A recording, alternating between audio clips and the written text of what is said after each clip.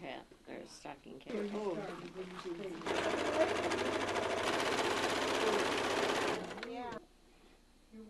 Every Thursday we have craft day here at the church, and everyone is welcome to come. And we are continuing working on hats for heroes, and these are the hats we send over to Landstuhl, Germany for the wounded. Also hats for children and the people in Afghanistan. We send them to the soldiers and they distribute the hats. When they're wounded, they don't have time to pack a suitcase before they come, and so Jim wanted hats and gloves and scarves for them. And once again, I talked to Bernie about it, and boy, we had hats and gloves and scarves just going over there quickly.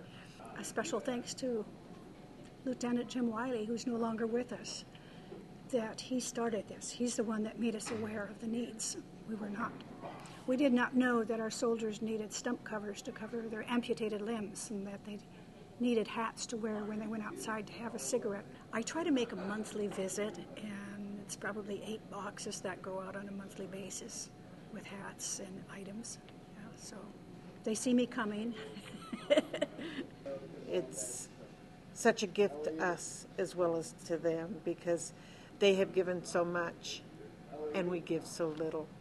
But these soldiers are so receptive to anything.